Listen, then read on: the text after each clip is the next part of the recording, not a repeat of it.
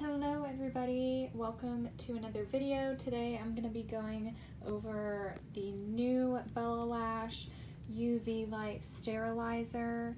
Now I just bought this and I love it. I wanted to do a quick demonstration on how it works.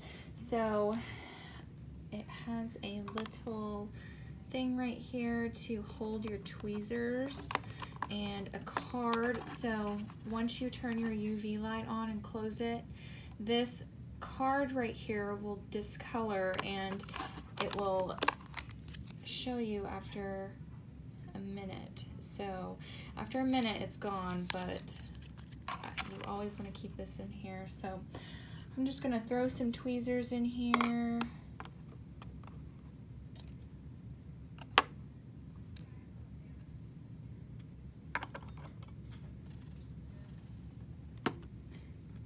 Press the little power button real quick.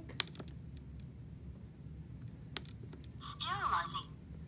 And then it takes 60 seconds to sterilize completely.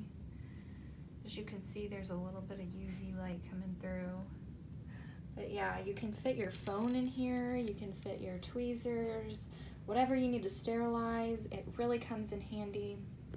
Now, the only thing I don't like about it is that you have to plug it in, and it's not very long of a cord, so you might want to use an extension cord if you're going to be using it far away from your setting. But yeah, after a minute it's just gonna fully light up that ring, and then you'll be able to open it back up and your tweezers are going to be sanitized. So it says it sanitizes whatever you put in it. 99% of the bacteria is killed, so that's pretty neat. You don't have to stick it in barbicide for 10 minutes. Sterilizing over.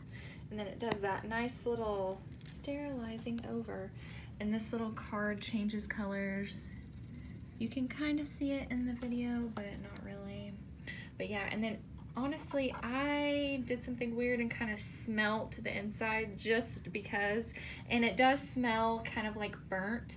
So I don't know if that was the adhesive on these tweezers or what, but yeah, overall I would recommend this 9 out of 10 just because of the cord issue. If it was cordless, it would be a 10 out of 10, but yeah, overall it is really nice. It was $100, not on sale, but I got it when it was 30% off, so it was about $70. So yeah, I highly recommend it. It is on Lash's website. So yeah.